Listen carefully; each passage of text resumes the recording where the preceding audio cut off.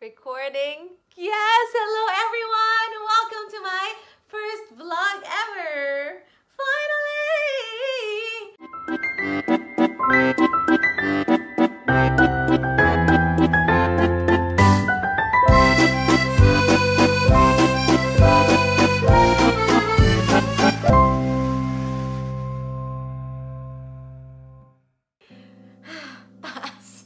Thank you so much for your patience. I know I've been telling you guys that I will upload videos here on my YouTube account, pero bilang tamad ako mag-shoot at mag-edit ng videos, ngayon lang talaga ako nagka-oras dahil wala na akong ginawa sa bahay kundi kumain, matulog at magluto. So, might as well shoot and spread the love out there. So, yeah, welcome to my channel.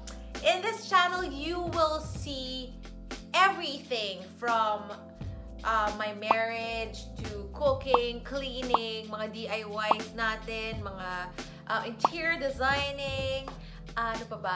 Faith and love. Basically, anything under the sun.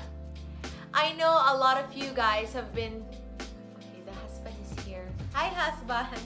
Hi. Doon naman si husband darating in the middle of the shooting. Hi, what is that? Aww. Thank you. Thank you, husband. Wow, ipa-donut si husband. May donut, guys. Oh, shucks. Thank you for getting this. Welcome. Anyway, sige, mamaya na natin i-edit. Nasaan na ako? I forgot. A lot of you guys have been requesting for a house tour and we are so excited to share with you our little cozy home. But before showing you this place, gusto muna namin balikan yung mga moments na pinagdaanan namin ni Martin nung nag-house viewing pa lang kami. Naku, napakadaming stressful moments. Dahil mahirap maghanap ng bahay at mahal din dito sa London. So talagang naghanap kami ng pasok sa budget and something that is cute and cozy. Yung peg talaga namin ni Martin is very country house, pa-farmhouse, rustic feel, ganyan. Gusto namin kapag may mga bumisita sa amin dito, we want them to feel relaxed and chill, gano'n. Parang retreat house yung gusto namin mangyari. And so, yeah, we wanna show you guys some of the properties that we fell in love with. I love this area, fireplace and the brick wall accent. And the dining is there as well. The kitchen is cozy. Ayoko lang yung flooring, but we can always change that. I love the fridge. That's my dream fridge. Yun lang, the garden is quite small, so we don't really love this one. Ito naman has a big space. Outdoor space, we can change that. A lot of work to do outside, but the interior is nice, newly renovated. I think there's 3 floors here. Habang nagdidiskusyon sila, let me explore. Yun lang kailangan mong isipin, 3 floors kapag masakit sa tuhod, akyat baba. This is the bathroom. Hi. Nice and clean. The shower room pala. And then this is the kitchen. The dining table can be there. And then up here is the living room, or can be the bedroom. And another bedroom. Okay, next one. Nice living room, and then this can be the dining area. Bagong renovate din ito. There's the kitchen straight to the garden. The bathroom is nice and clean, but we didn't like this because the house is like a maze. Paikot-ikot, paakyat. So next one, please. Ito, I love it. It's so cozy. Modern siya. Pero may mga touches kasi ng farmhouse kanya ng interior nila. The conservatory as well is so nice. Yan yung dream ko sa bahay, magkaroon ng conservatory or sunroom. So bright. And of course, the garden is nice as well, which is important for Martin especially. The only problem with this house is that it's kind of expensive because of the area as well. But look, it's so nice. This one is an extension of a 1930s house. Ang ganda, gusto ko yung pa-skylight nila. And the island as well. I love the garden too. The only problem here is that pagbukas mo ng bahay mo, highway na. But I love it. I love the brick wall accent. Yeah.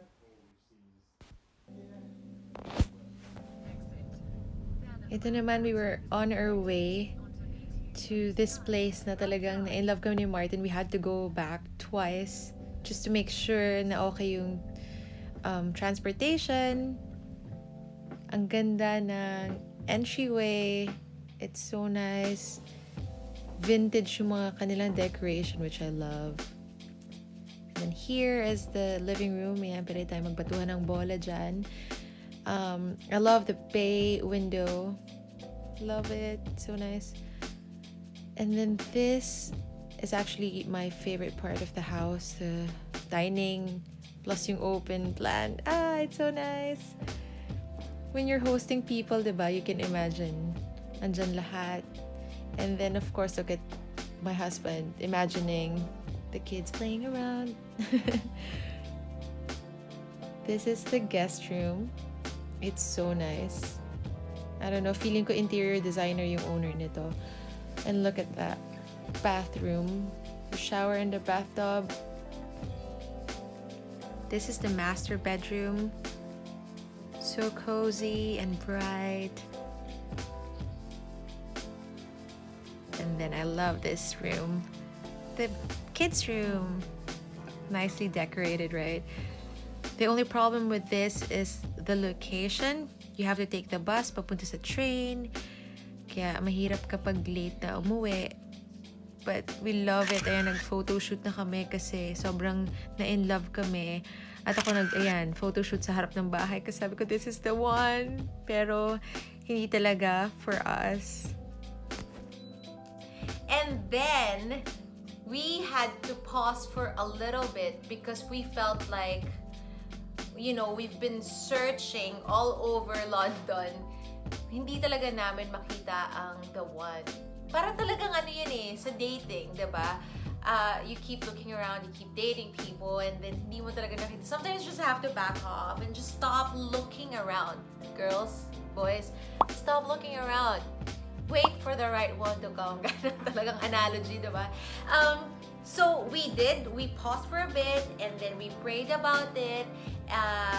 And then, I saw this house on the market.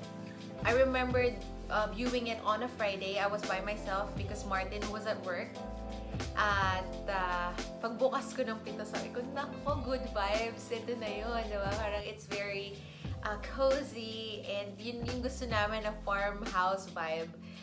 And of course, the garden looks amazing as well. Malaking space to host our friends and family. At kapag nagkaroon na rin kami ng mga kids in the future, maraming space para magtakbuhan sila dyan. And then, that was on a Friday. Tapos nung Sunday, dinala ko si Martin dito. And then, he loves it. Nagustuhan niya talaga yung garden. That's actually his priority. Since he's South African, gusto niya yung mag-grill na mag-grill. At yan, may malaki na siyang space to barbecue all the time. And so the next day, we put an offer down. And then, matagal din yung process before we got the keys. It probably took us 6 months to get the keys. Pero worth it. Ang sarap ng feeling na nagkatotoo yung dream namin to have a home here in London, you know. Anything is possible, guys, if you just have faith and I really believe in that. And I want to hear also, I want to hear your dreams. Do you guys have anything in mind, the feeling nyo that is impossible to reach? Yung tipong hindi, panaginip na lang talaga. But I want to hear that, and let's all declare at the same time that your dreams, your goals will come true in His perfect time. So, yeah! I am so excited to share with you guys the house tour next week. Yay! And if you have any suggestions, yung mga gusto natin pag-usapan, please comment below. And if you love the video, please like and subscribe. Wow, vlogger! God bless you guys. Thank you. Mwah. Bye! You should actually take a video of you eating it. It would be funny, like at the end.